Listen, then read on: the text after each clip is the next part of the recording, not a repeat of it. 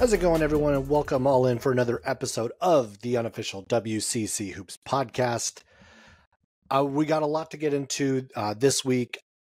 Glad actually to have on Tanner Gardner, the new director of athletics at Pepperdine, to hop on, and we'll talk a lot about what's happening at Pepperdine. Obviously, new head coach, new AD. They're building a new facility on the campus as well, new basketball facility, multi-purpose, whatnot. I'll talk a little bit more about that, but that's we'll get into all Pepperdine things later on in the show. So I'm really happy to kind of be able to bring that in. Also wanted to talk a little bit about the Olympians that we're going to be seeing in just a couple of weeks. A good number of familiar faces on the WCC front that have already started making the trip over to Paris as we've started to see some of those exhibition games start to tip off and get going.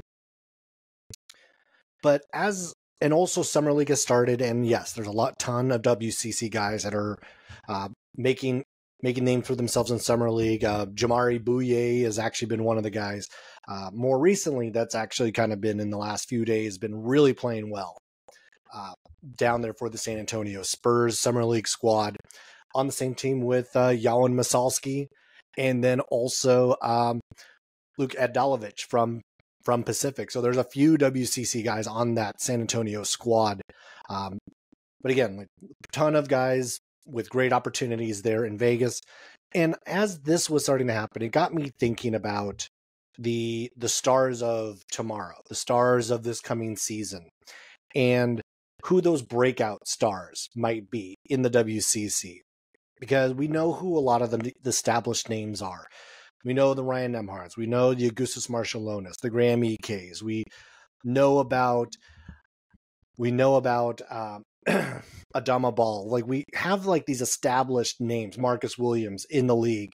And it got me thinking about who is going to be some of those names that could break out next year and play a more significant role on their squads for various reasons.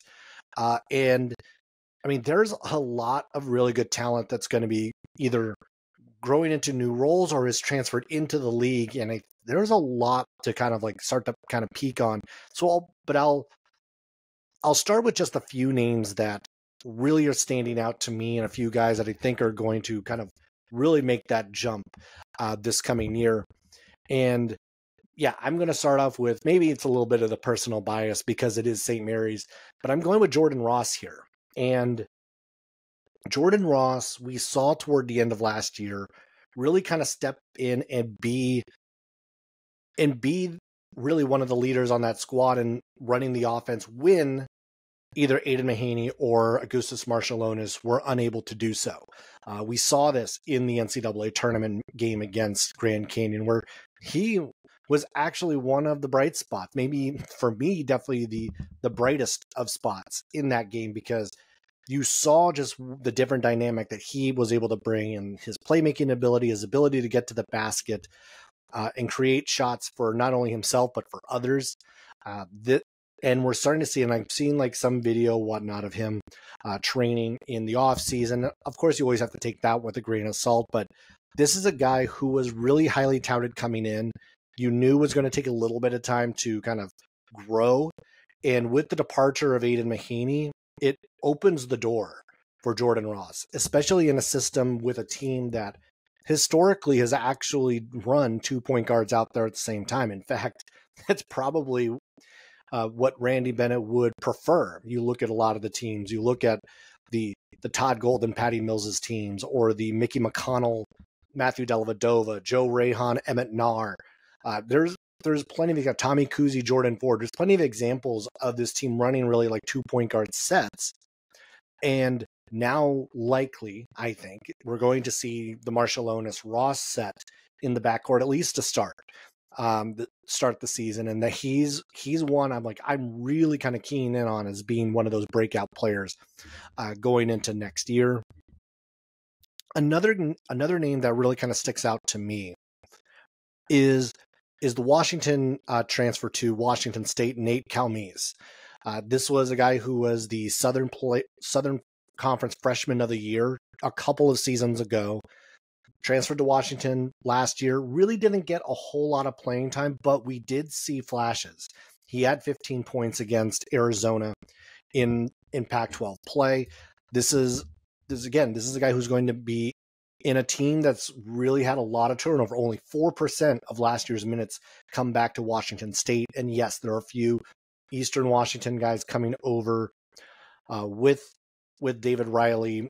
And so there's some familiarity there, and there might be early on some heavy, maybe a little bit more leaning on the guys he's familiar with and knows his system.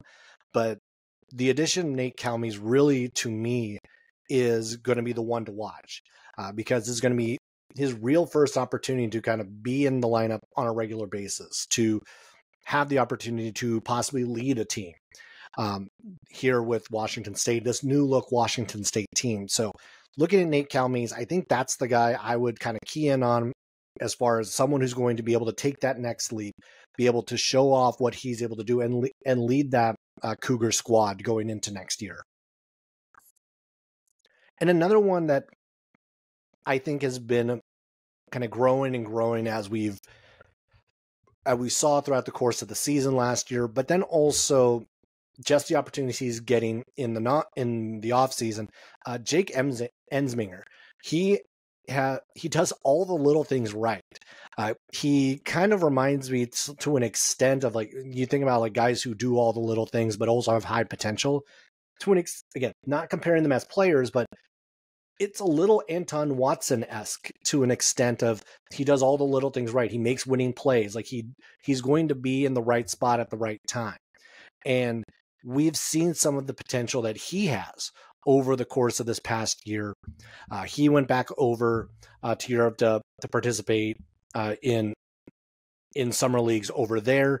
So he's going to get additional experience before he does return to the States and to Santa Clara, because then this Santa Clara team, yes, does have a lot of talent returning.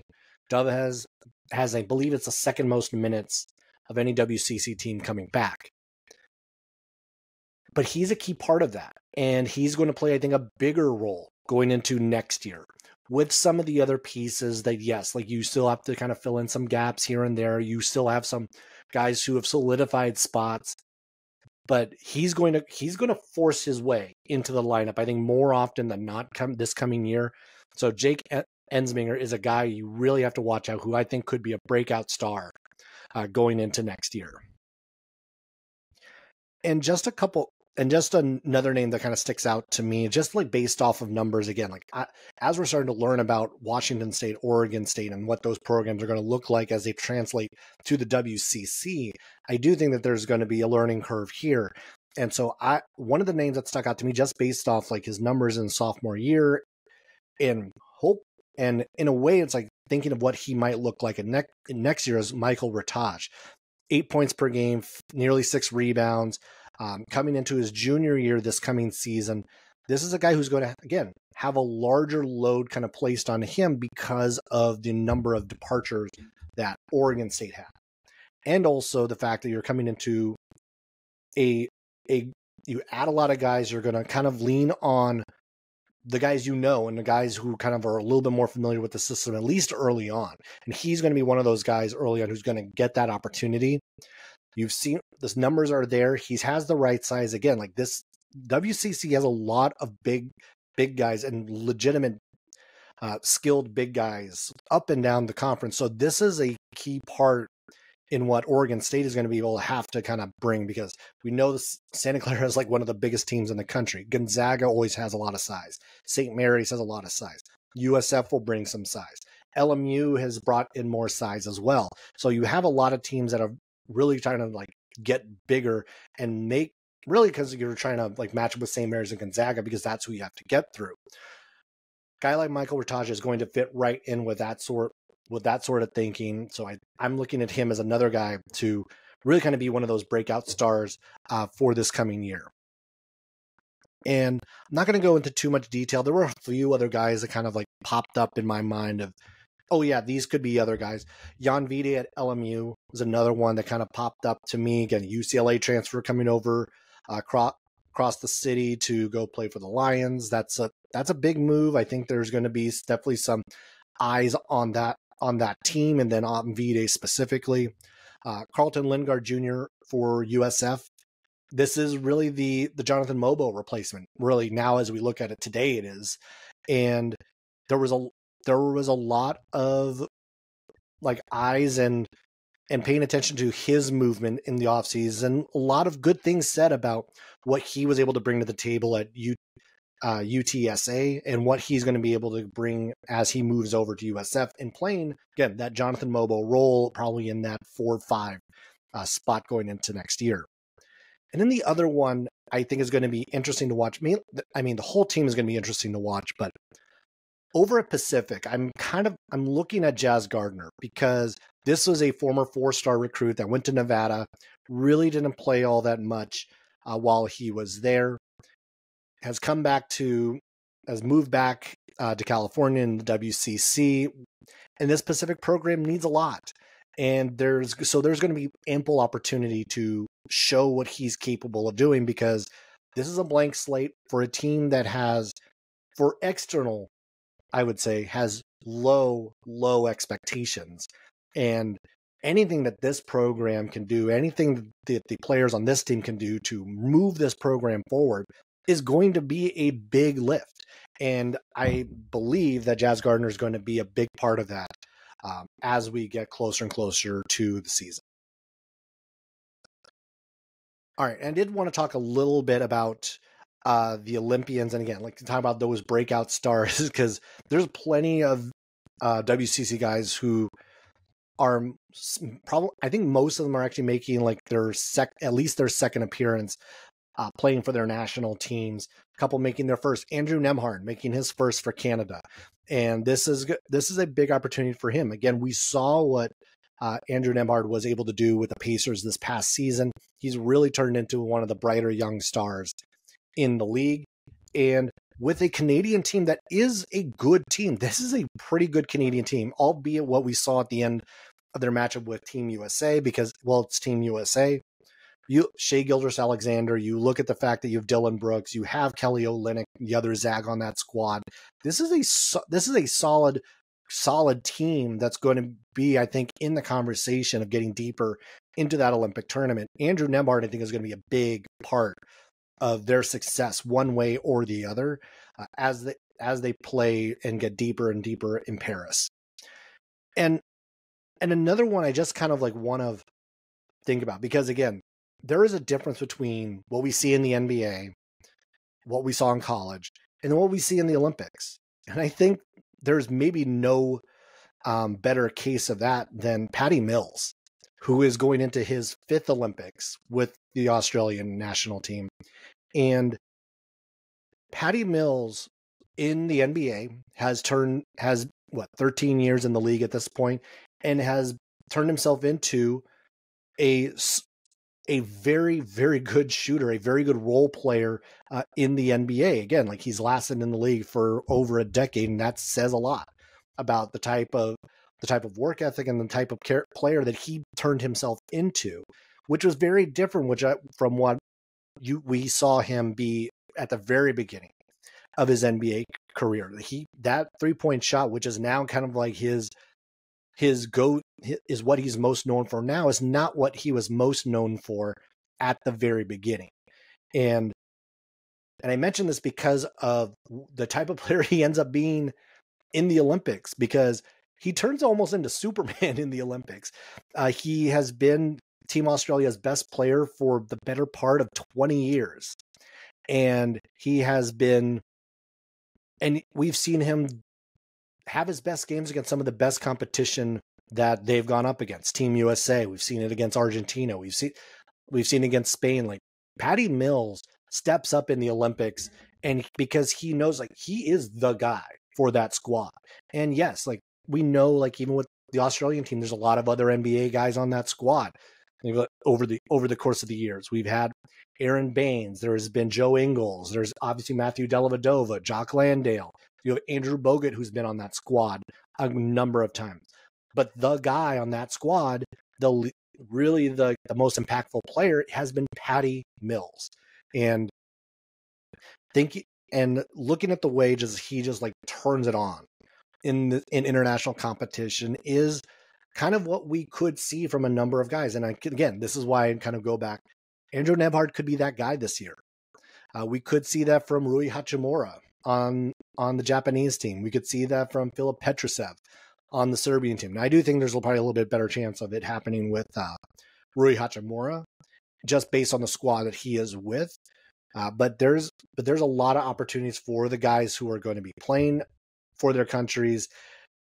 And this is just going to be a lot of fun as we get closer to Olympic play and we see the last of these exhibitions before we get into the real part of that tournament. All right. So thinking about like players and breakout stars and whatnot, Pepperdine is one of those programs to me that is kind of like, there's clearly a lot of potential at Pepperdine. Now, if you look at outside of basketball, Pepperdine is one of the most successful non-football programs in the entire country. This is a school that wins national championships and is on the national championship level in a lot of sports. And you look at obviously on the volleyball front, on golf, on tennis. This is a school that won a baseball championship in 1992. This is a program and a school that does yield a lot of high-level results. Also a reminder that Pepperdine was the top of the WCC until Gonzaga came around and took over. It was Pepperdine for a long, long time. And what they have done, I think one of the things, and we'll talk a little bit about it with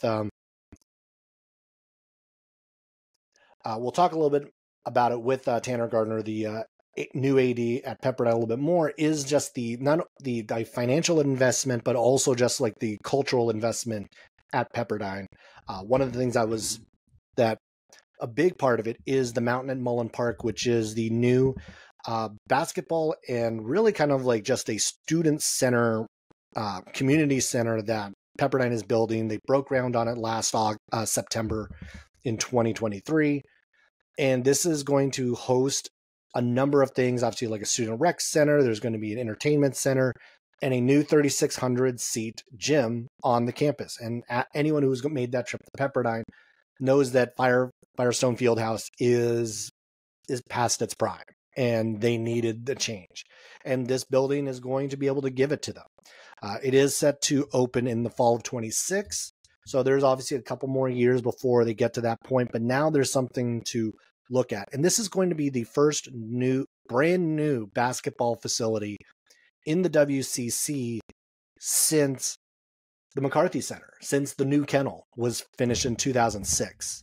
So long time coming for really anyone in the WCC to be able to show off a new facility, a new building, and really kind of like point toward the future of what Pepperdine athletics is going to look like going forward.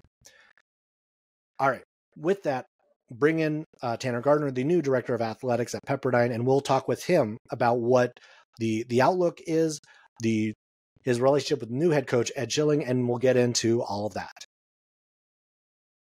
I'm happy to bring in Tanner Gardner, the new director of athletics at Pepperdine University. He is coming in from Rice, where he spent a good amount of time down in the Houston region, helping Rice University transition from Conference USA over to the American Athletic Conference. A lot of experience, student athlete back at Stanford way back when. Tanner, thanks for hopping on and welcome to the WCC. How has been your first full month on the job? Yeah, Zach, greetings from Malibu and great to be with you today. Man, my first month on the job has been fantastic. Although, as you likely know, even though I officially started on June 1st, there was a lot of work to do prior to that. We hired new basketball coaches in April for both the men's and the women's program. And then since I started on June 1st, we've hired a new baseball coach. So we were off and running before June 1st, and we picked up the pace a little bit after June 1st, but almost settled here in Malibu, and everything is going quite well so far, Zach. And as you've kind of like made that transition, what's, I guess early on, what's like been like some of your favorite parts of being on the job, and what are some of the strong connection that you've been able to make in your short time there at the university to this point? Yeah, I mean, I think what attracted me to Pepperdine and what has struck me the most in my time here is just how great of people we have around here. Starting at the top, we have a very supportive board of trustees. We have a visionary president who cares a lot about athletics, and we have a supportive administration who not only wants our university to be successful, but wants athletics to be a key part of that. And so working with people that have similar interests and goals and objectives as you do makes a tremendous working environment. And then here in the athletic department, I mean, we really have a great team. I think we have some of the best coaches in particular, not just in the conference, but in the country. And so getting to meet with them and spend time with them and learn from them has really been great. And then, we have a strong and committed donor base, and it's been really fun getting to know them as well. I mean, people that support Pepperdine are very passionate about our institution. And so kind of hearing their passion and reaffirming the reasons why I've came here has really been the highlight of my time so far. I mean, one of the things I think I focus on men's basketball, obviously, on this podcast, but Pepperdine is one of the national leaders in so many other sports. And I think that's one of the things that is sometimes missed about when we talk about like some of these schools. And this is a school that's coming off its 4th Commissioner's Cup just this past year. And kind of talk about, even though, yes, there's going to be a ton of focus on men's basketball, just like as you look at the program, the athletic department in its totality, and like what that has kind of like, why that was kind of a part of that attraction to Pepperdine, and what, like, again, you talk about some of the best coaches in the country, like that's kind of like what I know you're kind of like leaning toward it. This is a competitive program, like up and down the athletic department. Yeah, I mean, listen, excellence is in our ethos, Zach, and I think that's a big part of why I wanted to come here. When I was at Rice, we were very proud of the fact that we had won a national championship. We won the 2003 baseball championship there. It's really hard to win national championships, and there are many schools that hadn't. Mississippi State won the baseball championship a couple of years ago. That was their first national championship ever. This is a marquee SEC school, and they won their first national championship within the last couple of years. And so we have, I think, 14 national championships here. I was actually speaking to a class yesterday in our trophy room upstairs, and there's a wall of NCAA championship trophies. That doesn't happen very many places. Getting one's hard. Getting 14 is really incredible. And so working at a place that has that rich history of success, and it's not just in our Olympic sports, but, we have tradition of success in sports like men's and women's basketball. We won the 1992 baseball national championship. We were in the super regionals and 1 out away from making the College World Series in baseball as recently as 2015. And so, I mean, I think Pepperdine's a special place. We won the non-football Directors Cup, or I think they call it the All Sports Cup, 2 of the last 3 years, I believe. And so we have a great athletic department across the board. And, I think we have had some struggles within our basketball programs and our baseball program lately. And I think that was a big part of why we decided to make changes in the leadership of those programs. We had great coaches, and we have aspiration moving forward to elevate those programs too. I think we fully fund 12 of our 17 programs here, and 9 of those 12 programs have been in the top 25 within the last 18 months. And we aspire to move all of our programs to that. And obviously, like you talked about the changes with men's basketball, and this is a program that has struggled quite a bit over the last few years. But it's a program that, I mean, prior to the Gonzaga run, it was Pepperdine who was the kind of like the school in the WCC for a while. What sort of opportunities did you see coming in, and as you kind of like learned more about the program that you see with them, and because there's challenges obviously with realignment and all this other movement, like a transfer portal, obviously a big part of it. As you know, the rosters have been heavily overturned. A lot of programs dealing with the same thing. What opportunities have you seen, and are you trying to map out with the men's basketball program? Obviously, new head coach Ed Schilling in there as well. And what have the conversations been with him been like?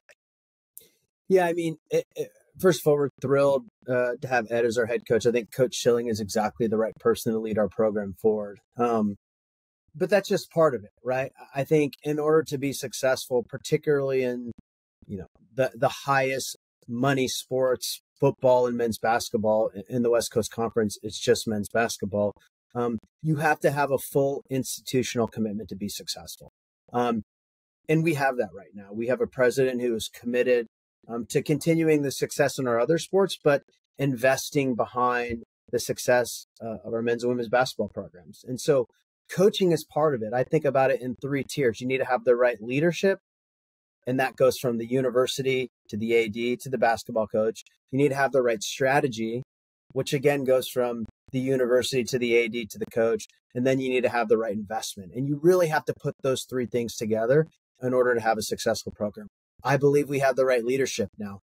I believe we have the right strategy now. A big part of, I think, what we need to do at Pepperdine to be successful is to have a great development culture.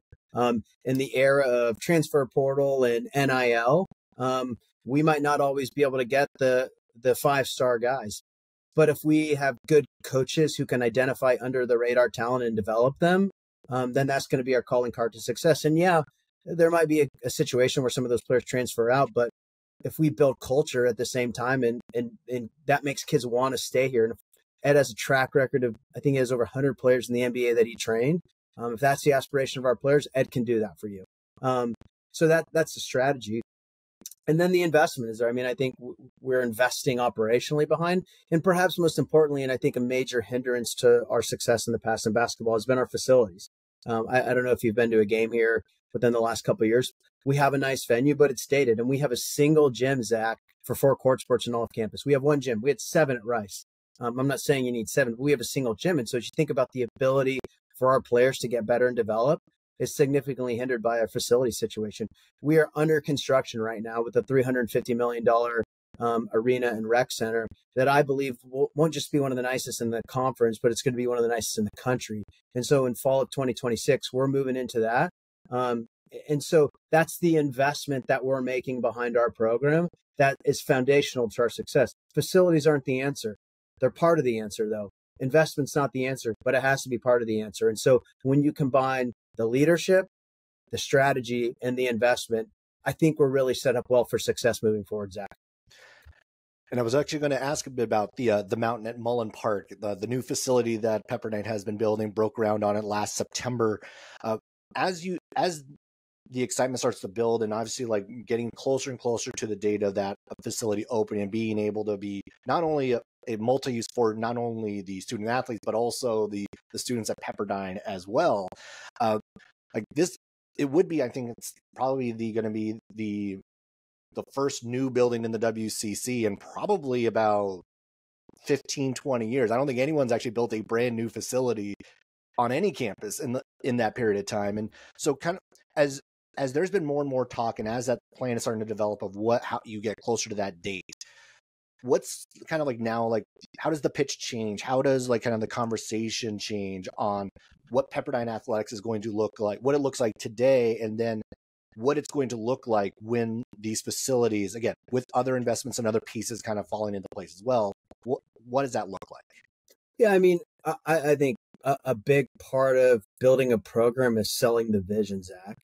And I think they say in the Bible, where there's no vision, the people perish. We have vision here. And we have a vision that I think is compelling. And so, whereas it may have been hard to recruit coaches or student athletes here, frankly, we don't want to take them in our locker room and facility because we want to show them the beach and the views. And that was our institutional asset before.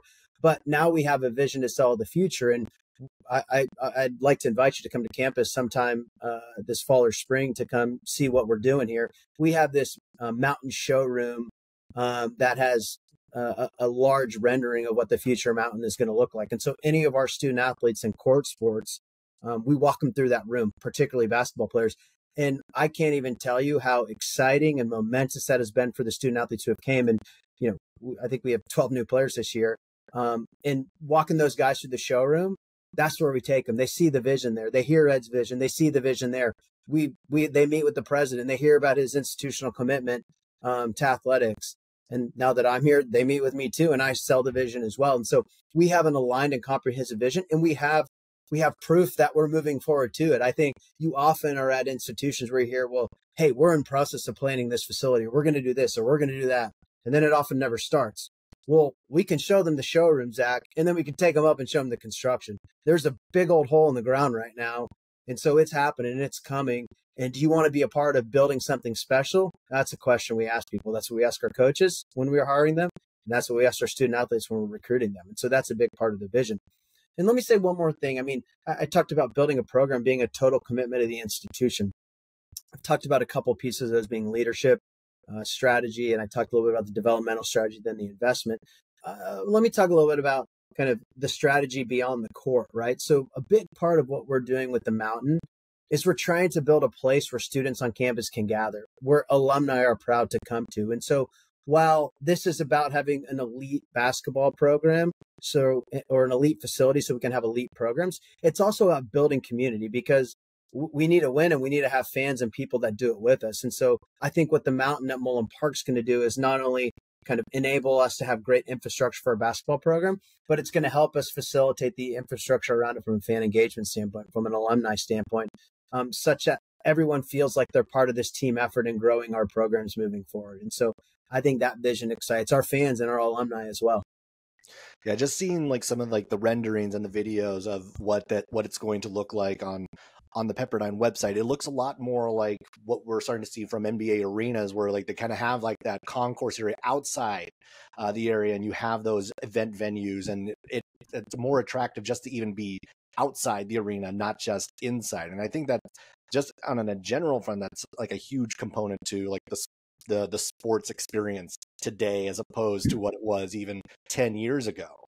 Yeah, we're not building a gym. We're building an experience, right? It's like NBA teams or NFL teams are building these multi-use entertainment districts. We're effectively creating our own multi-use entertainment district here right on campus. Our student housing surrounds that area. And so this is going to be the nexus in the center of campus. And it's not just good for our 4 teams that will compete in the Mountain. It's good for all of our students on campus. It's good for the Pepperdine community. This is our own district on campus where we're going to gather. We're going to celebrate the successes of what we're doing. Now it's like, now taking a step back, it's like you've been this is your first AD job, like, and now one thing I saw like during your press conference, you talked about like, this was always kind of like the eventual goal was to kind of get back, or to eventually end up in a role. And you talked a lot with your old AD Bob Blosky from Stanford. As you started to like continue to like learn how to on the job and everything else about the role that you're in, what were the conversations like with Bob, and like what sort of advice did he give you at kind of like stepping into this, and even throughout the course of the process? It's funny you asked that. I was actually with Bob this last weekend back in Texas. He relocated there to be the commissioner of the Big 12 Conference, and he's since retired, but we spent a couple hours together in Texas last week. And I mean, I think with Bob, it was always about, for him, finding a place where you felt like you could have impact, and a place where you felt like your values align with the values of the institution. And that was some good counsel that he gave me early on. I think that really aligns well with what I'm doing at Pepperdine. I think, at Pepperdine as an institution, we want to be the global preeminent Christian university. That's a compelling vision to me as a man of faith. And the other compelling piece is that our president and our administration sees excellence in athletics as a way to support that vision. And so that's really meaningful to me. Here, it's not just about winning so we can make our own kingdoms. It's about winning so we can build God's kingdom. For me, that's personally compelling. So I think my values align, and then the opportunity to be successful is great. We are successful already, Zach, but we're not happy to be successful where we are right now. We want to elevate our success. And as you know, the industry of college athletics is rapidly changing. And so now's not the time for us to sit back and say what's going to happen. Now's the time for us to double down and say, hey, no matter what happens in the future of college athletics, we know we need to do these things. And so we're going already. We don't know where the puck's going. We think we know where it's going. And we're moving towards where we think it's going. We're making those investments. We're doing the things that we think we need to do to be successful in the future. And then as we know where the puck's going, we'll pivot and make sure we're there. Yeah, because I mean, again, as you mentioned, like the scope of college athletics has changed, and one of the things obviously that has changed it quite a bit is what has been NIL, and how has Pepperdine kind of like handled that end of it? Because like obviously, like it seemed like a lot of universities are handling it in their own ways, and the WCC schools, because they are smaller institutions, also deal with it in a different way. How has Pepperdine kind of like handled that end, and what's been the strategy? Yeah, I mean, mind you, I'm 6 weeks in. Right. And so, I think we're still trying to figure that out. But I would say we've been very thoughtful about our entry into the NIL game. We want to do it in a way that aligns with our values. And so I think that was part of the thoughtfulness in getting into it. Some people would call it slow. I would call it thoughtful. But as of this summer, we formally have a collective up and running where our student athletes can truly capitalize on their name, image, and likeness. And, I think, Zach, at any school, I would say, you have to lead with what you're best at or where you can win. That's business strategy 101. If you try to do the same thing other people are doing, but you have less money, you're never going to win. And so I think for us, we are going to win with our unique and distinguished value proposition, first and foremost. We are a high academic, faith-based school in one of the most beautiful places in America with a history of winning. That's why someone should come to Pepperdine first and foremost. But we can't be ignorant about the things that surround it.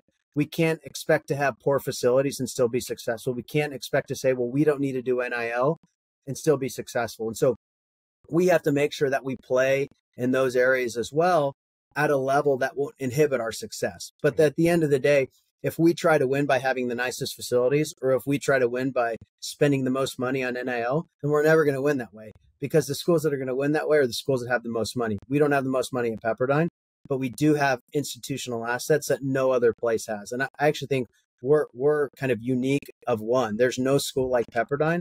And I think that's what really advantages us in the future. But NIL has to be part of our strategy. It is part of our strategy, but it's not the primary part of our strategy.